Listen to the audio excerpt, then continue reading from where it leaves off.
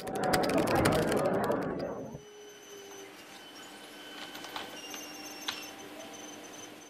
and welcome to the 23rd PHP tutorial.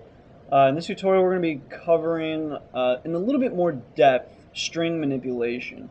So with that, let's hop right on into it. String manipulation is pretty useful for a whole lot of different applications.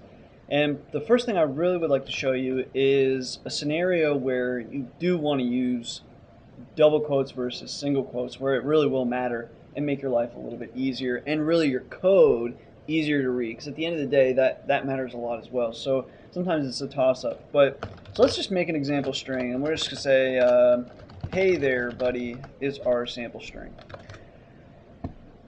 What you can do is, if you let's just echo out something, if you echo out in single quotes string and then how are you, right? If you do this, it's literally going to echo out $string how are you. In fact, let's go ahead and put that up just to show you what's happening there. So we'll refresh and it literally says string how are you. But what happens if we encase this in double quotes?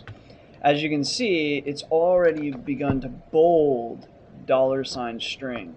So when we save this and refresh, now it actually says, hey there buddy, how are you? And it's starting to act a little bit like we would expect it to act normally without using the full stop that we had done before. Because I mean, you can also do the full stop where it's like this.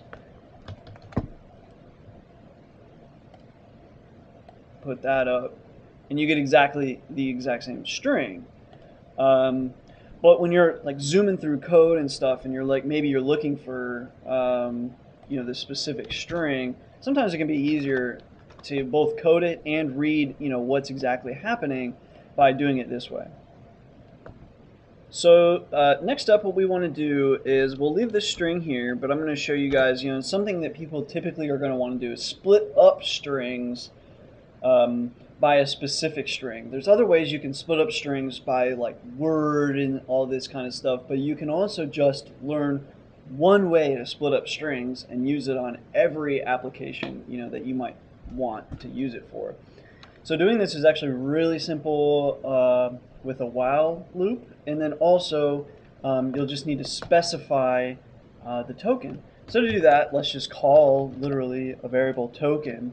Say token is equal to, and the way you call this is strtok, string token. And then within here, you want to, the first parameter is what you want to apply this to. So in this case, we want to do this to string.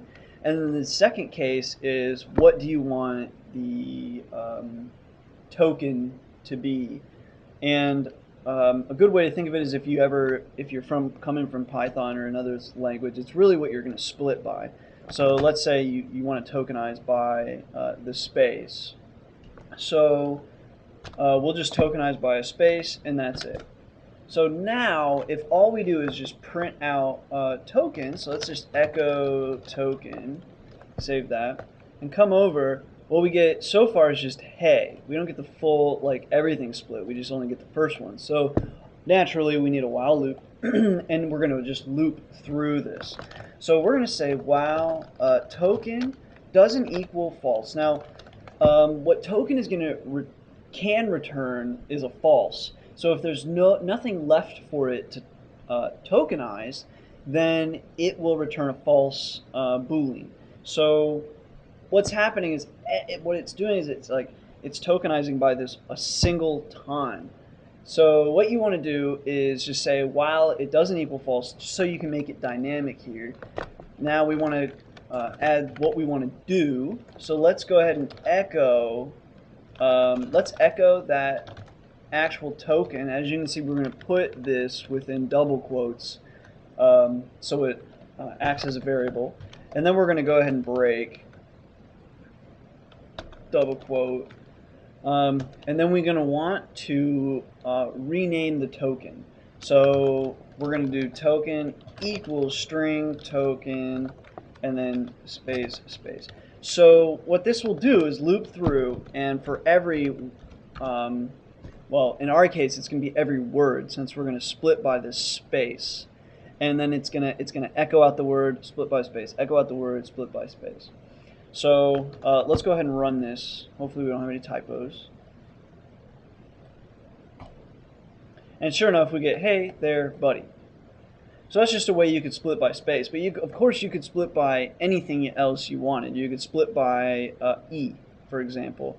So let's change this to a letter E and change this to a letter E, save it. Come over here, refresh, and now you've got, hey there, buddy. So anyway, what you're going to split by ends up being lost, much like in Python when you do a split by string variable. So this is a good way to split by any method you might want. Now there's a couple other things that we're going to run through real quick with string manipulation, and that's going to be string length. One of the things that you might want to do, like say you have like a comment box and you want to limit, you know, how many comment or how many like lines of text you'll store or something like that. It could be useful to know how many characters or even how many words are in there. So the next thing you might want to do is utilize string length, and that's just strlen. So let's show you that. We'll just call this string len. Sorry, we need a dollar sign. Equals strlen, and then in parentheses you just say what you want to know what the string length is of. So in this case we want to know it for string, just our string variable, and then let's go ahead and echo out string length. We'll save that, pop over here, and as you can see it's 15, so it's literally 15 characters. So those are just a few different ways you can work with strings. As always, thank you for watching, and stay tuned to the next video. We'll be talking about even more ways and things that we can do with strings.